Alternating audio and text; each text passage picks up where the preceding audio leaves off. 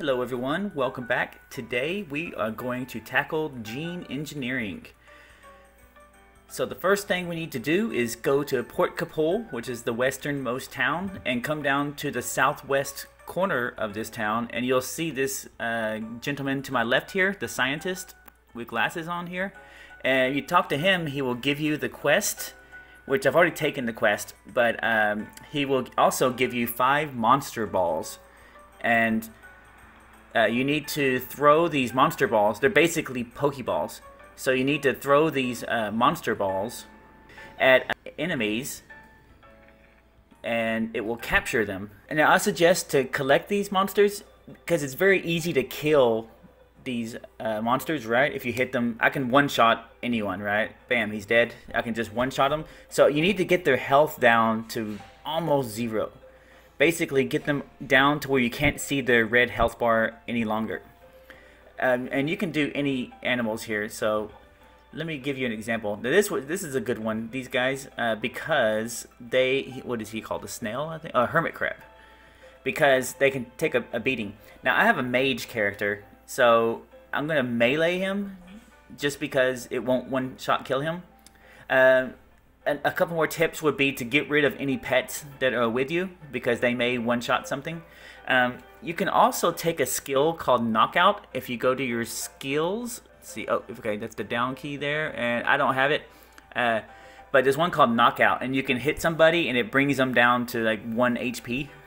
And that's an easy way to do it, but otherwise Knockout will be a very useless skill, so I wouldn't take it. So I'm going to get him as low as I can and hopefully not kill him.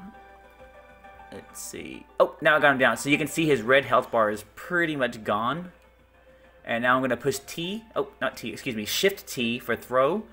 And I'm going to go to my monster ball, try to throw it. And I just missed. So let me try again. Got him. So, yeah, you may miss. I don't know what skill is throwing, but if he's not very close to you, you can miss. So now you can see, now I have my 4 monster balls empty and my 1 monster ball with a hermit crab. So let's just see if I can collect a few more of these, and I'll be right back. Okay, I filled my 5 monster balls. The easiest ones, like I said, are the hermit crabs. Those kind of reddish, light red colored guys, because I have to hit him like 6 times to kill him, and he does almost no damage. But I ended up with, let's see, I got a Hand of the Dead, 2 hermit crabs, 3 hermit crabs. I don't know why that one's not stacking, but and a public performer. But anything will work, right? So I'm going to talk to him, and I will give it to him. So success. The experiment is a huge success. You've done a great job. To express my thanks, I'll let you use my gene splicing machine. Please take good care of it. All right. I need to eat something. I have a jerky. I'll eat that. All right. Oh, another thing. I died twice, and because my character is kind of a glass mage, and I was meleeing, so twice I kind of got surrounded and died, and I dropped 2 field monster balls, so I had to go buy more because the gene engineer won't give them to me. So I went to the general store in Venice, bought one there, and then I had to go to the general store in Palmia and bought another there. So if you do lose one, they're pretty common in the stores, so just go check. They don't have to be he gave me 5 level 5s, but I ended up buying, I think, a level 8 and a level 7. They don't have to be the same monster ball. He doesn't care. Just any monster ball filled with anything. Alright, so now he dropped his gene, what is it called? A freaky machine is what it's called. So I'm going to pick this up, and let's see. I can use it here, but I'm not going to. Now, this is 25 stones. It's pretty heavy. You should be okay if you don't have a somewhat filled inventory, but I still suggest, oh, some quest rewards as well. I still suggest that you bring a scroll of return, and then you can just return directly to your house. Another thing that you should make sure you do is make sure you have the gene engineer skill. So you can push C to pull up your character sheet, and then push the left or right arrows on your numpad, which are 4 and 6. I'm going to push 6, and that gets me to my skills. And you can see I do not have gene engineer. So luckily, here in Port Capul, there's this guy. Oh, excuse me. Well, somewhere around here. Here he is. It's the brown guy here in mine. He is the trainer, and he will train. Oh, and you can he will teach the skill of gene engineer. So make sure to get that. And it's time to return home. So let's read my scroll of return in my home. So it takes a few turns, right? So let me just move around a little bit, pass some time. There we go. And I am home. So I'm going to drop this somewhere. I think I will have a gene engineer room maybe here. And I will drop my freaky machine, excuse me. Well, that was the hard part. Now I need to get some pets or NPCs or, you know, animals or something to gene engineer with. One of the first skills I like to get for my pet is the cooking skill, because if your pet has the cooking skill and you go sleep somewhere, if you wake up in the morning, which is between dawn and noon, then any pets in your party with the cooking skill, and if they have a decent relationship with you, they will cook you breakfast. So that fills up everyone in your party all the way up to bloated, which is as full as you can be. And it increases everyone in the party's potential. And that potential increase scales with the cooking skill of your pet that cooks the food. So I usually add this to every pet that I will keep in my party, just in case one's dead or I switch something out later. At least I always have someone. So if I want the cooking skill, I can go to the wiki, and I will post the wiki in the description. But if you go to the Gene Engineer wiki, I would post it as a screenshot, but it's a very long list because there's tons of skills and pets. So if you go there, then you can, I can see that I want the cooking skill. And it says that for cooking, both rogue wizards and farmers will give the cooking skill, and both rogue wizards and farmers are available from the slave master. So I'm at the slave master, and I see a rogue wizard after a long time of pushing Nevermind. So I will go ahead and purchase her. And now I have my rogue wizard. So the next step is to return home. Alright, I have returned home, and let's have a look at this freaky machine. So I'm going to push T to use it. Oh, well, you can see here that I can't choose that top one, the rogue wizard, because she's level 10 and my gene engineer skill is too low. For me to perform gene engineering on a creature, its level has to be less than or equal to my gene engineering skill plus 5. So if I had something that had like a level 30 creature, my gene engineering would need to be 25. Alright, I raised my gene engineer skill. Now I'm at 12. Ways to raise that are going to the trainers and training with them for platinum. Also, you could just use characters for gene engineering, which are level 5 or below. I guess 6 or below, because it's 5 plus 1. Because you start at level 1. So I have mine now at 12. I'm going to try again to use this machine, and I will start with my little girl, and then I will take again, if you look here, there's no body parts that I can receive from her because they're both humans, right? They both have 2 arms, 2 legs, all that. But I can receive a cooking skill. So I'm going to push enter and see what happens. So really add this, the wizard's gene to the little girl, and I will say yes. Nice little effect there, and now I can see that she has, where is it? Should have a cooking skill. Here, cooking is level 1 and only 50% potential, but she has it. Let's see what that did. Alrighty, I have arrived at my farm. If you look down in the bottom left, you will see that I am sleepy, and the time is night, right? So I just need to make sure that I wake up between dawn and noon. And if I do so, my pet will cook me a meal that will raise all of my potentials and anyone else in my party. So let's look. I should get a few random effects, hopefully positive, but that's not related to the cooking skill.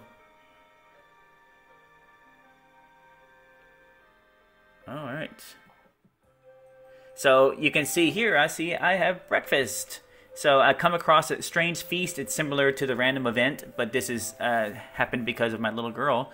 I can choose to eat or not. Of course, I would like to eat, and it's not bad. And I am bloated. So her skill will raise, and the more it raises, the more likely I am to raise some potentials. Oh, and one other thing, for my pet to cook for me, she needs to have an impress value of 150 or more. So after you get to 150, it doesn't show up for some reason, but you can see that she's a fellow, so she needs to be fellow or above. So after she hit 150, that went. And the way to increase that, I'm gonna do a pet video probably next week, and I will go into more detail. But just let your pet kill stuff, and over time it will increase. And don't let her die. But there's other ways to increase it, but that's a whole video on its own. I should also mention that to capture a pet to do gene engineering on, you can use those monster balls. I can push T to choose a monster ball, and I'll choose a scorpion. And then he's now part of my, now he's my pet, right? He'll fight with me just like any other pet. So here I bought a giraffe. I bought it from the horse vendor over in Yowen, in the right side of town there, the east side of town. Right, so I will push T to use my freaky machine. I will choose my giraffe, which is the one that my pet that I want to keep. And then you can see here that if I blend it with my scorpion, I can get it. I can give it a ring on my body slot, or the skill of anatomy. Let's take a look. And say yes, I'm sure. And let's see. Giraffe inherited scorpion's gene. Giraffe gained new ring. Giraffe learns new anatomy skill. You feel studious. Your gene engineer skill increases. So I got both another slot, and I got the anatomy skill for my giraffe. So you can see how powerful this can be for your pet when you have your main pet, or pets if you're playing with like a party. So you could take something like if you can find a mutant, you should always try to capture those, because they have lots of slots. You can add more legs, more arms, ring slots, whatever you want to add depending on what your pet is. If you go to the Gene Engineering Wiki, which I have in the description, there's a huge list of donors and recipients and what body part and skill you can receive from them. And it really depends. I wouldn't guess, because some things that would make sense, like maybe a spider has multiple legs, it won't give you necessarily your person another leg. So if you look on there, there's a pretty comprehensive list, but it doesn't have all. So you can check by just getting either you can make another character that has wizard mode, and you can just kind of cheat your way to spawn the two animals you want, the donor and recipient, if it's not on this list, or you can just practice. It's a good way to get your skill up anyway. The reason why you would want more body parts is each body part is an equipment slot, right? So if you had multiple hands, then you could equip multiple swords. And if you had more legs, you can move faster, things like this. There is one thing that you should pay attention to. If you have too many body parts, then you get a feat, which is body is complicated, and that's a bad feat to have. It decreases your speed by 5% for every body part you have over 13. And the number of body parts for a human is 13. So you can't add anything to a human without taking that speed cut, which may be fine depending on what you want your character to do, but speed is a very important skill in this game. And the number of body parts that each creature spawns in with is entirely dependent on its race. So don't expect two different humanoids to be able to gain body parts from each other. And another thing, whenever you blend your two genes together, you gain experience. So the way the experience works is it takes the donor's level plus the recipient's level plus 1, and then all that divided by 2. And it rounds it up, but it can't be any higher than the donor's level. So basically, it gets you up to the donor's level, or at least very close to it. Other skills that you should consider giving to your pets are entirely dependent on you. A good one to get in Elona Plus is actually giving your pet the Gene Engineer skill, because that will allow them to collect materials. They only collect the materials when they defeat an enemy, and they have to have an impression of more than 100, and you can check their impression by talking to them. And to receive those materials, if you just interact with them and do talk receive, then they will just hand over all the materials. Of course, some skills, like if your character is melee, you would want them to maybe have dual wield, or sword and shield, or two-handed weapon, just whatever you want your build to be for your pet, just give them those skills. Also worth noting, if you want a shopkeeper, you need high charisma and high negotiation. So you would want to pull a negotiation skill and put that on your shopkeeper if they don't already have one. A quick way to level your gene engineer skill is to just bring your machine down to Durfee, plant it next to the slave market guy, and then just keep buying and engineering pets, just random skills, whatever you can grab. And then sell the slaves back to the slave market owner in Durfee.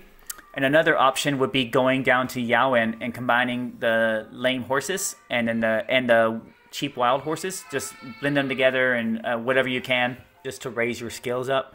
Scrolls of ally can be used as well to make someone your ally and then use your machine on them. 2 NPCs to grab just for gene engineering, because you'll want them on all your pets, is the farmers, which can be found in Yawen, and they don't seem to respawn. So there's a little bit of contention about that among the community. Some people say they do after a long period of time. Others say, no, I've waited years, they never respawn. So you might want to stick those into a ranch just to get a handful of them, just to cover all your pets, maybe 6 or 8, which is more than you'll need for all your pets. And another would be the flying frog. If you just stick one of those in a ranch, because they have swimming and fishing, and those are great skills to have on pets, and they breed very quickly. So you could just use it for a few minutes, get a handful of them, and then you can swap out the ranch with another pet you want to breed. All of that is talked about in my ranching guide. One last thing I want to talk about is, after completing that gene engineer quest, if you come down and talk to that scientist again and bring a pet with you, then you can open up a dialogue, tell them your companions will help with the experiment. Choose your ally. I have a brown bear that I captured. Alright, one more thing that I think I should mention is, if you come down to Port Kapul again and talk to that scientist, the biologist here, he can reset the slots. He does experiments. Just tell him, okay, my companions will help you. Choose your companion, and then give him a minute, and he will reset the slots on your animal. One thing that you need to be careful of, though, is if you have a mutant that has lots of extra limbs, and you go down there, they will reset him back to the base mutant, and he won't gain any more limbs. So don't do this with mutants. I can't think of any reason you would do that anyway with any pet. I guess if you have, like too many legs or something that takes their speed down by 5%, having more than the amount of slots they can have, more than 13, I guess you could do that. But I would just carefully engineer them so that doesn't happen. And the last thing to mention is an Elona Plus thing. After you get to Act 2 and you open up Southern Tyrus, which is if you head to the very south of the map and go through the border town, there's someone called Dr. Gavela, Gavela. If you talk to him, then he will add limbs to you. So at the cost of your life, which he'll take about 10% of the life per limb, he takes 10% per limb for your character and 1% per limb for pets. And then he will give you an extra limb. But if you have a mutant that already has 16 slots, then he's unable to add any more slots. And the limb that's added is random. And if you gain a limb through this doctor, then you can't use those to donate to another pet with gene engineering. But you can bring that pet back down to the biologist here in Port Kapul, and he will reset your pet's body for 1 life. And that will put you back to the default amount of limbs. Okay, I think that's the gist of gene engineering. It's basically just adding skills and body parts to your pets. Typically, the body parts would be from non-human pets that you want to keep with you for whatever reason. And skills will be for all your pets. You want all of them to have all the skills that they can or will use. my next video I make is going to be all about pets, and I will go into the pets that you should try to get and what skills to give them and what animals will give them that skills. I'll go into more detail about all of that. But with the information in this video, you should be able to be on your own with anything about gene engineering. So thanks for watching, and look forward to my next video that will be about pets. Thanks for watching.